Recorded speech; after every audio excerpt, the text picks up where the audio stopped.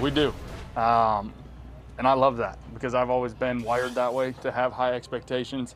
And coming in here, I could feel it in the spring, right after the trade, just the culture was different. I mean, it's a family. It truly feels like a family. And football, you know, it's always talked about in a locker room. All that's always talked about. It's a family. It's a family. But something feels different here. But the expectations are there. And having Mr. Irsay talk to us got me kind of fired up last night. And he still's got a lot of passion, a lot of energy, and I think it got a lot of guys excited.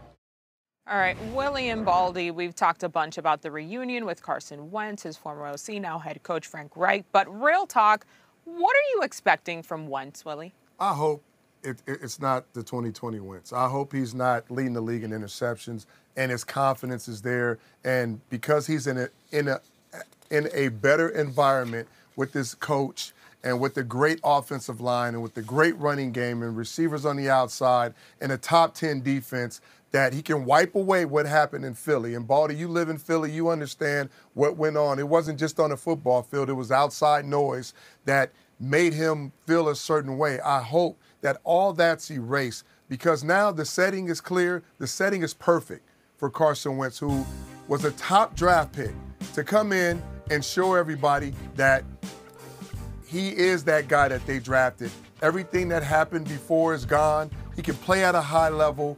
There's really no excuses. There's no more excuses I can make for Carson Wentz of why he shouldn't play and be a top talent at the quarterback position in this league. Everything else is in place. It's all about the quarterback position, and he's in charge. He's the man. So you're right, Willie. You're right. I mean, this is a ready-made team. Ready-made team. They won 11 games last year. They've been in the postseason.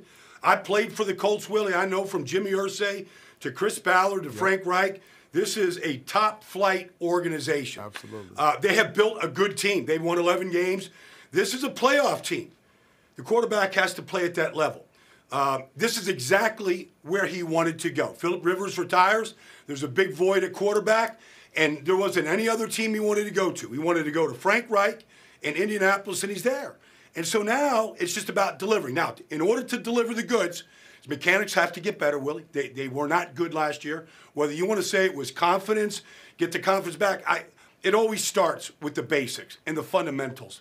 And so he's got to get back to that. Again, if he can, the talent is still there. That's the same talent that he was setting the league on fire on in 2017. But there's been a drop since then. So let's see if he can get it back. But everything around him is ready to go. And, Baldy, you got to understand, when you're at the quarterback position, you're going to get criticized. You can't let the outside noise affect your play on the football field. And the other thing you got to do, stay healthy. Stay on the football field.